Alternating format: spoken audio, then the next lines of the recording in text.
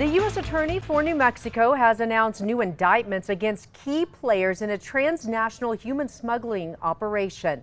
News 13's Dean Staley tells us about the federal government's latest step to try and shut down this criminal organization. That's right. Joint Task Force Alpha, featuring members of the Department of Justice and Homeland Security, has been investigating the Lopez human smuggling operation for years, and today announced the latest step in their investigation. Today we unseal another indictment against Ronaldo Galindo Lopez Escobar as we dismantle another arm of his human smuggling operation that spans from Guatemala through Mexico and here into the United States. The task force says Lopez Escobar, who lives in Guatemala, is the leader of the Lopez crime family.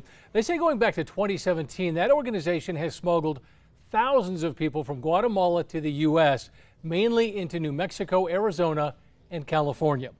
Lopez Escobar and 7 other members of the crime family were indicted for conspiracy to transport and harbor illegal migrants today, including Lopez Escobar's son, Whiskey Hans Lopez Ambrosio, who was picked up in Florida, and his daughter-in-law, Karen Stephanie Hernandez Venegas. Homeland Security says one other suspect was also arrested.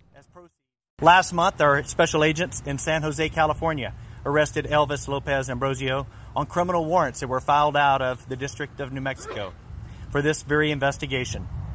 Lopez Ambrosio is the main target and a leader of one of the smuggling cells. Lopez Escobar was indicted on a similar charge last year, but remains a fugitive.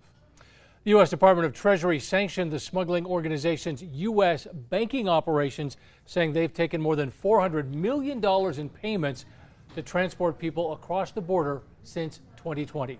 Back to you.